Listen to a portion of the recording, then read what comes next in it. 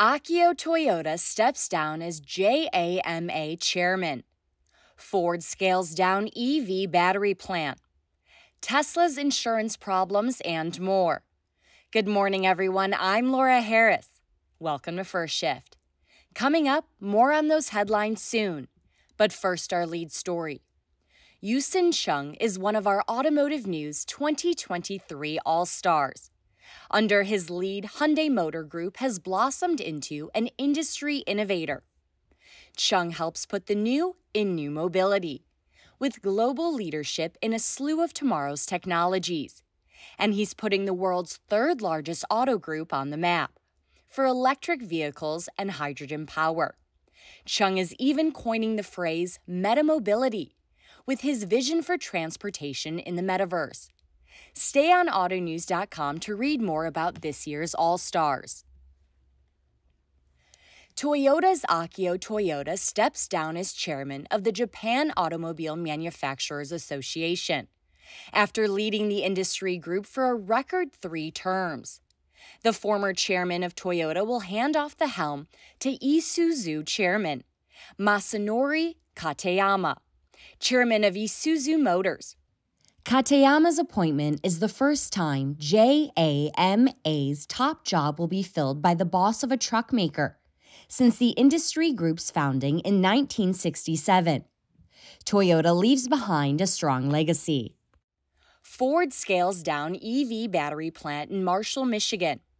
The project is now expected to create 1,700 jobs, a 32% reduction from the 2,500 previously announced.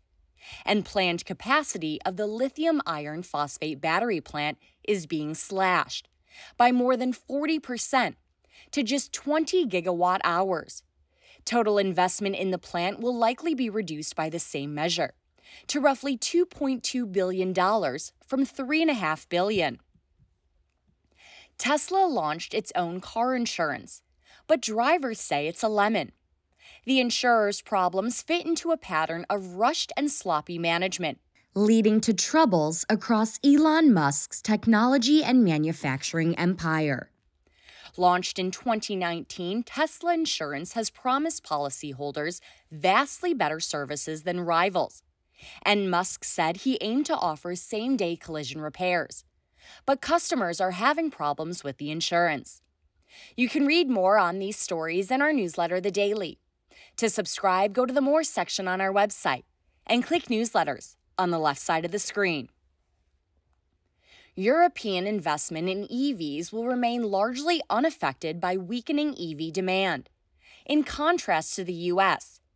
Automakers and analysts have forecast weaker EV growth in the near term for Europe. The slowdown is driven by high interest rates, shrinking new car order banks, and sluggish economic growth. EV growth in Europe will slow to 15% in 2024, over 23 numbers. That's down on the 25% increase on figures expected this year.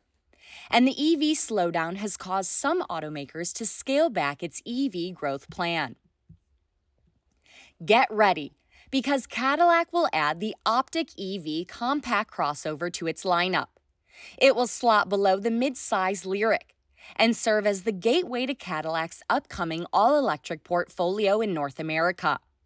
Cadillac also appears ready to sell the Optiq in key markets, such as China and most likely Europe. It will be formally revealed in 2024. That's all we have for today. I'm Laura Harris, Automotive News.